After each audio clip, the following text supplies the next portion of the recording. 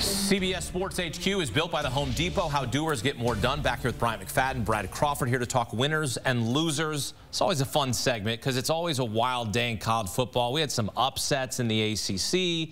We had some games going down to the wire. Oregon hangs on. Some coaching mismatches here. Bad decisions.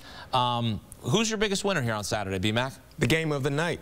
UGA hosting the Tennessee Volunteers.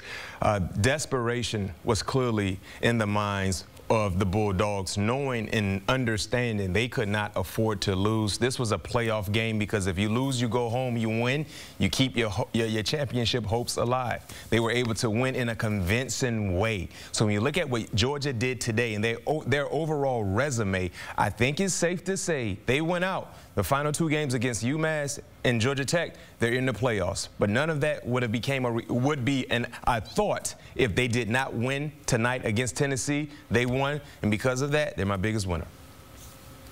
Yeah, South Carolina and Shane Beamer, fourth-year coach of the Gamecocks, that's my biggest winner today in Week 12. I mean, the whole reason we're talking about a possible three-loss team even being in the playoff conversation is because of what South Carolina has done the last month. 3 straight wins over top 25 teams, 7-3 overall. Now Gamecocks are going to be inside the top 20 Tuesday night as the highest-ranked three-loss team.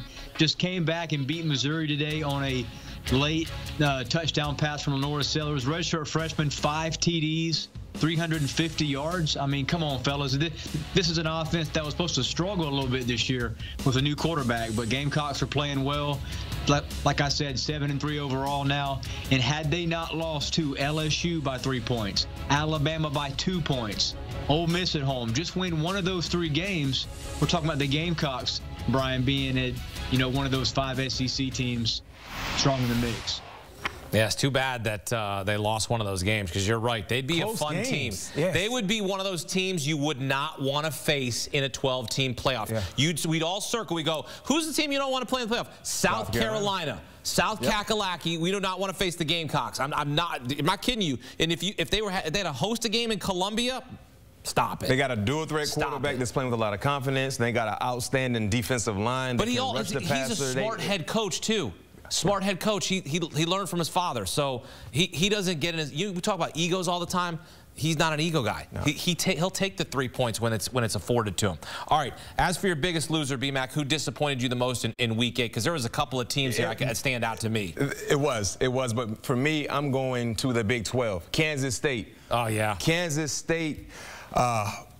I think they were a 7.5-point favorite. Yeah, they were in my parlay. In this match, they busted it. They busted it. Yeah, they did. Right? I thought they were going to win. I thought we all thought they would win. Take care Being of at business. home and understanding and knowing what was at stake, still having Big 12 title hopes right in front of them. Granted, they needed to win and needed a little bit of help, but they still had a legit chance to compete for a Big 12 championship. In tonight's matchup to Arizona State, got off to a slow start, tried to claw back, but ran out of time. And a very, very disappointing loss for Kansas State. When you look at the expectations, once the season started, many felt like this was a team. They were well balanced. They can run the football, experienced quarterback, great backfield. And guess what? They allowed big games that slipped through their cracks. And the biggest one that pretty much put a halt in their playoff hopes, playoff aspirations, happened tonight against Arizona State. And because of that, losing tonight, they have no shot to compete for a Big 12 title. They're my biggest loser.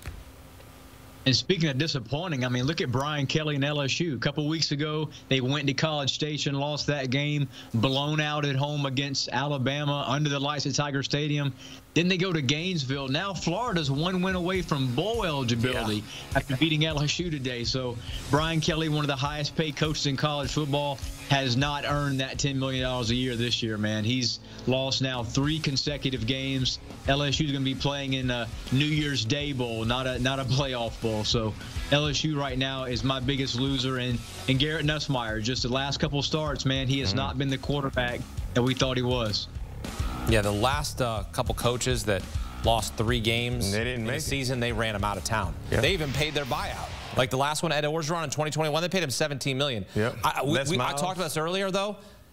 Brian Kelly's buyout is $62 million, about $62 million. I don't know if any booster is coming up with that, Brad, to get him out of Baton Rouge. He's safe. Him and Mike Norvell are safe because of those big paydays. And Kirby Smart, too. Nobody's running either of those guys out of town, no matter what they're, at least for the time being. Some people want to run Deion Sanders out of town. I don't really get it, but, you know, some people do. And they got an absolute star there, Travis Hunter. He entered as the favorite to win the Heisman. And against Utah, he became the first player this season with a rushing touchdown and an interception in the same game. Meantime, Boise State running back Ashton Jeanty, another game with 3 rushing touchdowns, 6th game of the season with 3 rushing touchdowns, and 125 rushing yards in every game this season. This guy is a model of consistency. To me, it's down to these 2 guys. Travis Hunter, Ashton Jeanty, one from the Big 12, one from the Mountain West. Where does the Heisman race stand after Saturday, B-Mac? I still have Travis Hunter #1 above Ashton Jeanty. And the reason why is that he's continuing to play 2 different positions at a high level. Like, you would think fatigue would show up eventually. For him, no. He's a freak. He's doing something that we've never seen done before. And I don't want to take anything away from Ashton Jeanty, but when you look at what Travis Hunter did today and you look at how his team has become a dominant team, that has to help his case in winning this Heisman, because we all know the Heisman is an individual award, but your overall team success means something. And I'm not saying Boise State, they're not having team success.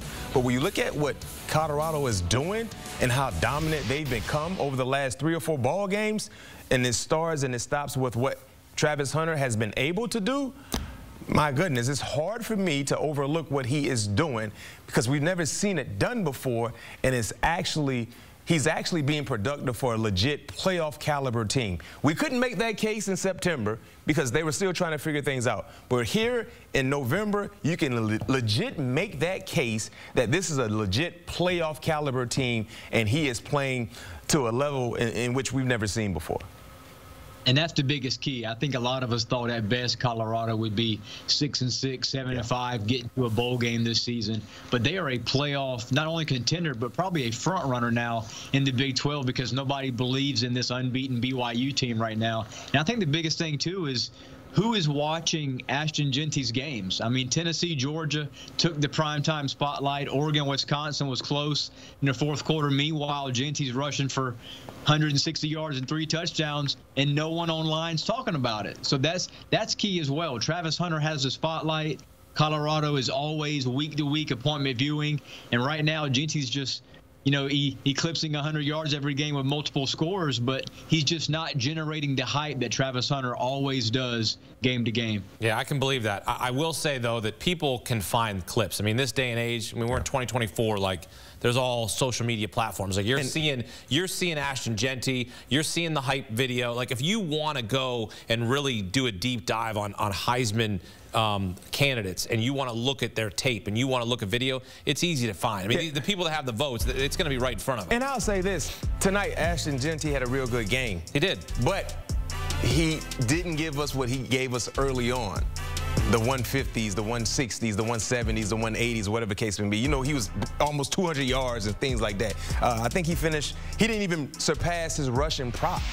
He did, but that's out of control. I understand that, but when you talk about, I think for a guy like Ashton Jeanty, you need him to run for 200 yards every game. But what I'm saying is, for a guy like Ashton Jeanty, and Brad made a critical point, because of the team he's playing for, it's not a national Power 4 team. He has to do more than what a running back would need to do at Tennessee or at Alabama. That's all I'm saying. Because what he did today was great, but to win that Heisman, you still got to be in the echelon, top echelon of numbers when you look at the position you play and when you look at the school that you play for. Even though he has no control over that, but they're not on the national stage week in and week out like a Colorado, like a Dylan Gabriel, you know, because of the teams that they play with. Well, both are projected first-round picks, and we heard Ashton Jeanty want to go play with Kyler Murray and have the short man Kings, the short Kings running the ball, right? Like, that's what Kyler Murray, first-round pick, play baseball, Heisman Trophy winner, go play alongside him. James Conner, good back, but I'm just saying,